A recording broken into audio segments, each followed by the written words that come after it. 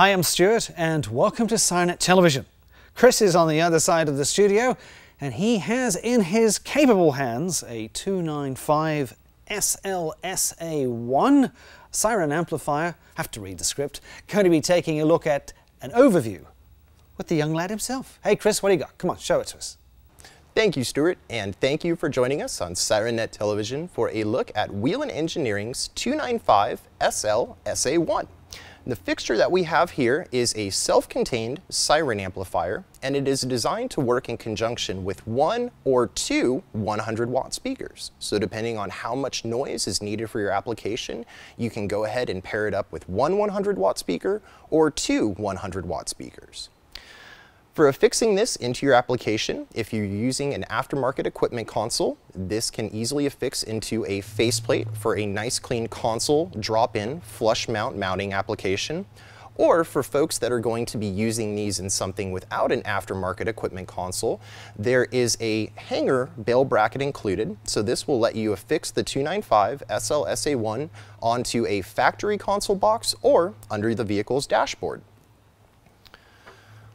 The 295 SLSA1 includes a connected microphone, and with that it lets you do broadcasting through the PA and also radio rebroadcasting. So if you have a radio inside the vehicle, it can be tied into this unit, and through the radio rebroadcast, which you can select on the front face with the rotary knob, you can reproduce the radio in-car through the siren speakers. And for keeping the microphone included on the 295 SLSA1 cleanly mounted and stashed away as needed, it includes a cast aluminum microphone hanging clip. On the back of the 295, there are two ports to tie in pigtail wiring connections. So nice thing about the wiring harnesses, they are a quick disconnect. With this, you have tie-in trigger wires for your speakers, your in-vehicle radio, and tying it into power and ground to supply current to this fixture.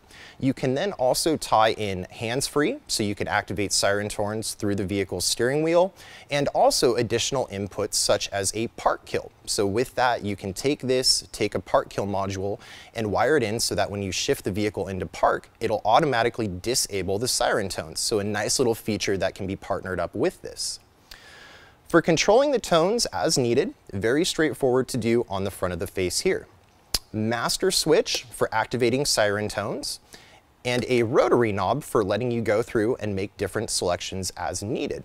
So with that, you can select manual tones, and you can also go through and select tone 1, 2, and 3. Neat thing about the 295 SLSA1 is that you can go in and do your own siren tone programming. So depending on the tones that you're wanting to do through your vehicle, you can go ahead and customize them.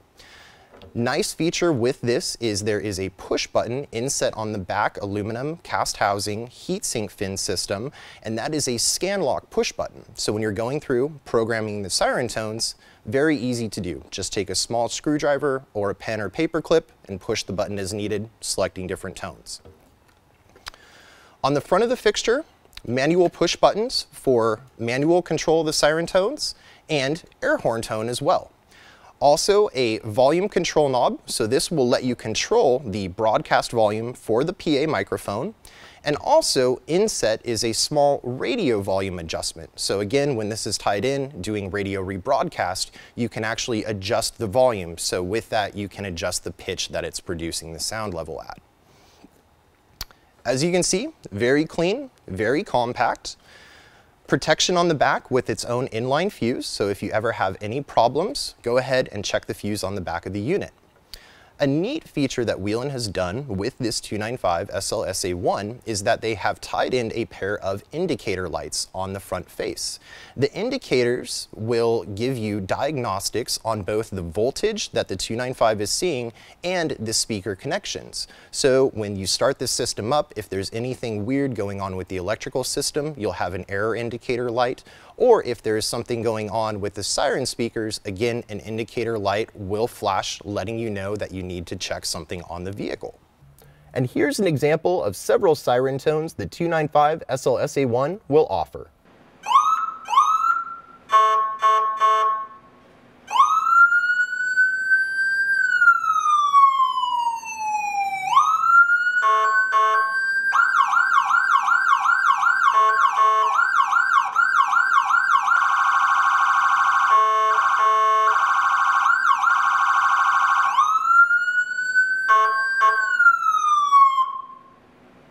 So there you have it. 295 SL SA1, 100 or 200 watt siren amplifier from our friends at Whelen Engineering. I'm Chris. Thanks for joining me. Back to you, Stuart. Well, thanks, Chris. As always, thanks to you for watching SIRENNET Television. I'm Stuart.